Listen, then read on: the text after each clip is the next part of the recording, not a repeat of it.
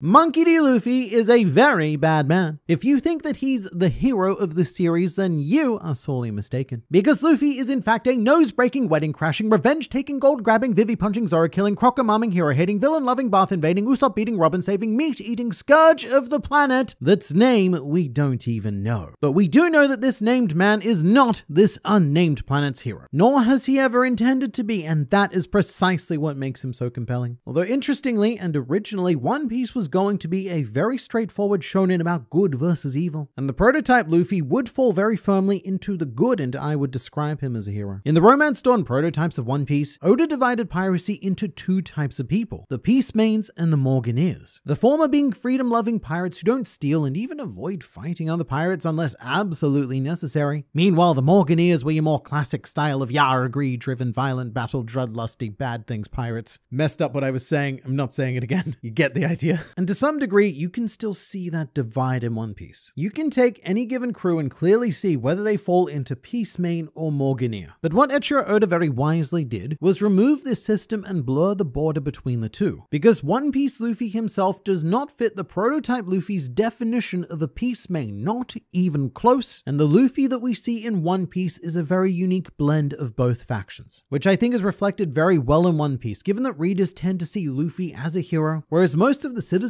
in world view him as a villain, which is why when Damara Black assumed Luffy's identity, no one questioned it because it just made sense that Luffy was a depraved scoundrel. Monkey D. Luffy is neither hero nor villain, although I will say that if anything, he takes more offense at being called a hero than he does at being called a villain. Back on Fishman Island, Jinbei's plan was to turn Luffy into a hero, so that he isn't portrayed as yet another human coming to subjugate them by beating Hody. The fishmen needed someone that they could look up to, someone they could trust, someone that they could believe in, and Luffy wanted none of that. Hero? No way. We're pirates. I love heroes, but I don't want to be one. Do you even know what a hero is? Let's say there's a bunch of meat. Pirates have feast and eat meat, but heroes give the meat to other people. I want to eat the meat. So a lot of people mistake this line as being pure gag, that this is another stupid Luffy one-liner, oh, classic monkey man. And to be fair, he does pretty much immediately agree to Jinbei's proposition after being promised meat, but Luffy's utter disgust at the concept of being a hero is very consistent throughout the entire series, which makes a lot of sense when you consider that Luffy is the grandson of Garp the hero, and during his childhood, Garp was desperately and violently trying to mold Luffy into becoming the next generation of hero, someone duty-bound, which was completely antithetical to how Luffy wanted to live. I don't think that Luffy paid enough attention to know that his grandfather was literally called Garp the hero, but on a very basic level, Luffy understood that that was not what he wanted to be, and instead, Luffy's childhood inspiration were the villains of the world, the pirates, yar. And the very concept of piracy is incompatible with heroes. Piracy is by nature a lawless life where anything goes. And just how is one supposed to uphold truth, justice, and the American way in a lifestyle where truth and justice have no clear definition and no one cares about America because it's a random nation in West Blue led by a man named Hamburger? So speaking of hamburgers, even if he's not a hero, the whole not sharing food thing is very overblown when it comes to Luffy. Luffy does share food. He shares food often, just not necessarily his meat. For example, during Wano, Luffy gave Hyogoro the food exchange tickets, but those were for dumplings. But back on Water 7, Luffy used the leftover 100 million berries to buy food and booze for the post-Enisobi party, which was incredibly generous. But it should be noted that he didn't do it for the people. People just ended up joining his 100 million berry party, and he allowed it. And look, this is going to sound really, really stupid, but remember, this is also Luffy. If food isn't right in front of him, I don't think that Luffy can see it. I don't know if he's capable of seeing 100 million berries and understanding how much meat that is. And the same goes for the food tickets in the prisoner mine. And this inability to look at the bigger picture is going to be a recurring theme with Luffy in this video, which isn't a bad thing. It's hugely responsible for why he is such a lovable protagonist. But Luffy's disgust towards heroics means that he's also not going to go out of his way to do stuff like, say, I don't know, innovate award-winning flavor. And so stepping up for him in this area is the sponsor of this video, Fume, which is one of these awesome looking battery-lacking fidget funning flavor sticks. And look, let's be clear. Fume is not a vape. There is no vapor, no nicotine, no batteries, just glorious flavored air. You know, air. It's that thing that you're involuntarily suckling on at this very moment. A completely flavorless and empty experience. So may I recommend you some orange vanilla? Or others, there are many others, some of which are oddly specific, such as the cinnamon heart scores, which deliver a sense of warmth, bright cinnamon spice, and all of the care and affection that your parents neglected to give you as a child.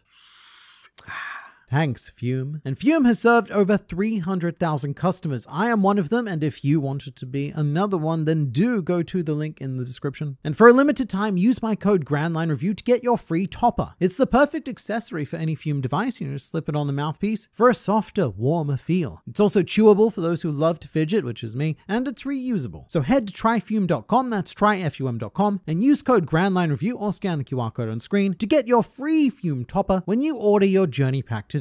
And thank you so much to Fume, because their sponsorship allows us to bring you the best fictional pirate content possible as often as possible. And I also find them really fun to fidget with while I'm writing and editing videos. So try them out, but for now it's back to you, me. But on the topic of heroics, Luffy also tells Jinbei that he doesn't like being cheered on by anybody, which is pretty wild because at the end of most major arcs these days, we now have entire civilizations cheering him on. We're getting to the point where we will actively have the entire planet cheering him on. But Luffy doesn't want any of that. His main focus, it is quite selfish, and it is freedom. Freedom for him specifically. Luffy's goal is to be the most free person in the world. And freedom isn't just a lack of tyranny, it's also an escape from responsibility, such as the heroes depicted in the Marines, responsible and duty-bound, but also within the Revolutionary Army. Luffy's father, Monkey D. Dragon, is a hero on the other side of politics, and he has an obligation and a duty to liberate people. Meanwhile, Luffy liberates people without feeling that obligation, which is Luffy's primary personal objection to the idea of being a hero. It is obligation, the obligation that comes along with it, because obligations are the enemy of the freedom. This is the reason why he didn't want to accept the Grand Fleet when they pledged themselves to him, because he didn't want to be tied to them, or to his credit, have them tied to him. He wanted freedom for them, but also mostly for him, because if these schmucks are following him everywhere, then it'll cramp his style. And this freedom directly translates into what makes Luffy such a force to be reckoned with. The reason why the four emperors stagnated in their quest for the One Piece is because of obligations. An emperor can't just go and do something like, say, invade any lobby to save a single crew member, because that action has ramifications for their existing obligations. And the one time an emperor did try to do something similar when Whitebeard invaded Marineford to save Ace, it resulted in the dissolution of the Whitebeard pirates and all of the territories he protected being put in jeopardy. Luffy is incredibly serious in the best way possible. And you know, selfish, it tends to be used as a negative adjective, but there's nothing to stop someone from being both selfish and kind, or selfish and a good person, or even selfish and generous. However, this isn't to say that Luffy is just a flat-out all-around good guy, because he is not. As a notorious pirateman, Luffy relishes in his role as a villain of the world, always beyond thrilled with his new bounties and new notorieties. And when it comes to the issue of morality, Luffy sits very firmly in the gray area. Let's take a simple moral issue like, say, stealing, for example. At the end of the Skypiea arc, the Straw Hats steal an ass ton of gold that, rightfully speaking, belonged to the people of the sky. And what many often forget is that this was actually Luffy's idea to steal the gold. He woke the crew up in the middle of the night and concocted a cunning plan with his crew to bolt with as much treasure as they could carry. That is not the sort of thing that a hero would do. It is absolutely what a pirate would do, and that's how Luffy chose to exercise his freedom. However, we as readers don't tend to see these sorts of actions as bad, because they often coincide with the desires of the victims. To go back to Skypiea, we know how the Sky People felt, and that they were originally going to give Luffy a golden pillar as a reward anyway. So this is a victimless crime, but that is not always the case. So let's take another moral issue, this time revenge. Luffy is a character capable of giving me chills for all sorts of different reasons, but one of the very few times where he's been capable of making me go, whoa mate, and taking a big step back was on Water 7, when the crew found Usopp beaten up and immediately set out to take revenge on the Frankie family. Busted right into their very funky house, and he said, "Get ready to have every bone in your bodies broken." And look, I get the anger. Watching the Frankie family beat up and humiliate Usopp twice is one of the most anger-inducing events in the entire series. Me personally, wanted to break every bone in their bodies. But in a more morally standard story, the protagonist is supposed to be a voice of reason for the audience, someone for the readers and watchers to look up to and emulate, which is definitely not what Luffy did here. It was pretty damn satisfying though. And that's one of the reasons why Luffy works so well as a protagonist. He may be a fated sun deity, but he carries himself with the flaws and indulgences of a human. You can identify with Luffy in a way that it's really difficult to identify with classical heroes, because Luffy often feels what we feel, with the difference being that he has the power and complete lack of obligation and social concern to act on it. And I believe that characters with a more traditional moral compass would not have taken revenge on the Frankie family, at least not without a very strict lesson and consequence attached to it. They probably would have found a different solution that didn't involve beating everyone up until every bone in their bodies was broken. But Luffy is also startlingly casual when it comes to the bad actions of others. Going back to Frankie, he ended up becoming a crew member, which is pretty wild considering that his family beat Usopp half to death on 2 separate occasions, and both times Frankie's response was, and I quote, "lol." So Luffy is either very forgiving or very forgetful, or, and this is the one I most believe, he just doesn't really care beyond the moment itself. Such as during Impel Down, where Luffy gathered a whole temporary crew mostly made from previous villains, all of whom had done horrific things, no exceptions. Let's take Galdino. He tried to turn Zoro, Nami, and Vivi into morbid dead statues for his art collection. However, the more egregious crew member was definitely Crocodile. When Luffy released Crocodile, it was because Crocodile said, "Man, I lost interest in Alabasta. Don't care about that anymore. Don't worry about it." And Luffy believed him, but there were any number of other kingdoms that he could have been screwing over. And also just like, what if he was just lying? He could have gone back and decimated the kingdom to look for Pluton again. And the same sort of thing goes for how Luffy immediately accepted both Bon Clay and Nico Robin as treasured friends, despite the fact that they were both very willing participants in a war designed to kill millions of people. I don't mean this as an insult, but Monkey D. Luffy is not capable of looking at the bigger picture. He is a man with the most extreme of tunnel vision. And just like what I said about having food in front of him, he can only be antagonized by a villain when they harm someone standing directly right next to him or him himself. The greater concept of people is too abstract for Luffy. He doesn't have the mental bandwidth to really consider the greater impact of his actions one way or the other, whether that's saving an entire country or releasing a ton of very dangerous Impel Down prisoners into the world. That's why throughout, say, Wano, Luffy is always thinking about Tama. He is primarily fighting Kaido so that she will be able to eat. Or when taking on Arlong, Luffy doesn't stand up to him for the sake of Kokoyashi Village or because of Arlong aiming to take control of East Blue or racism or because it's the right thing to do or anything. Luffy ultimately beats up Arlong because Arlong made his navigator cry. But even if it's happening right in front of Luffy, he won't automatically go to help because it's the right thing to do, which was established very early on in Syrup Village. Luffy and Zoro were impressed by Usopp's resolve to fight the Black Cat pirates, which is why they decided to help. And to this, Luffy says one of the coldest lines to this day being, "Who'd risk their life out of pity?" Implying that if all Usopp was after was pity, then Luffy, Zoro, and Nami may have just been on their way. And Luffy will almost never help characters out of pity or sympathy. Another great example would be Momonosuke. Initially, Luffy outright refused to help Momonosuke defeat Kaido until the 8-year-old child proved that he was worthy of helping with a show of heartfelt bravery, just like Usopp did on Syrup Village. But I feel like we can all agree that one of the biggest moral lines you can cross is the issue of killing. Not that that happens a lot in One Piece, but not for lack of trying. Luffy isn't Batman. He doesn't have a rule about not killing. When he does stuff like send Wapol flying with a bazooka, there is an extraordinarily high chance that he lands in the sea and drowns. And the same sort of thing can be said about most villains he defeats. They tend to survive because of Oda's policy as an author rather than Luffy's actions. And if he did incidentally kill any of these antagonists, as he may very well have done with Kaido by punching him into the magma, even if that happens, he's not going to be losing any sleep over it. It's not going to change him. It's not going to send him into crisis. It's not going to make him go, "My God, what have I done?